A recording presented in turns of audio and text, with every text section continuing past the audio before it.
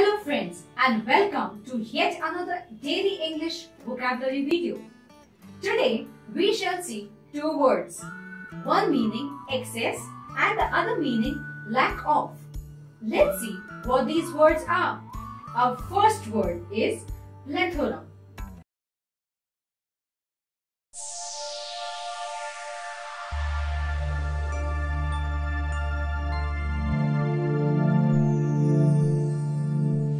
Plethora means extreme, excess, basically lots of something. An example, the bank gives a plethora of services to its customers. Let's see one more example. The city faces a plethora of problems every day. Let's see one more example. On this project, we have a plethora of customer issues to deal with. One more example for you people. The employee union placed a plethora of demands before the management. Be connected with the Speakwell channel to ensure that you have a daily practice. Friends, do you know what is the opposite word of plethora? The word is paucity.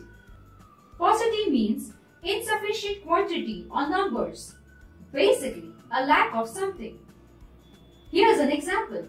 The paucity of vegetables in the city was caused due to drought. One more example. There is a paucity of information on the ingredients of many consumer products. Let's see one more example.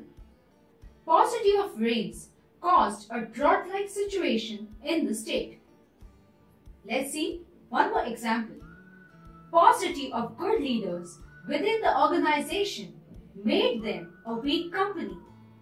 So friends, today we learned two new words, plethora and paucity. Make the best use of these words in your daily conversation and overcome your weakness in English. Friends, we shall soon meet again in our next video. Till then, goodbye.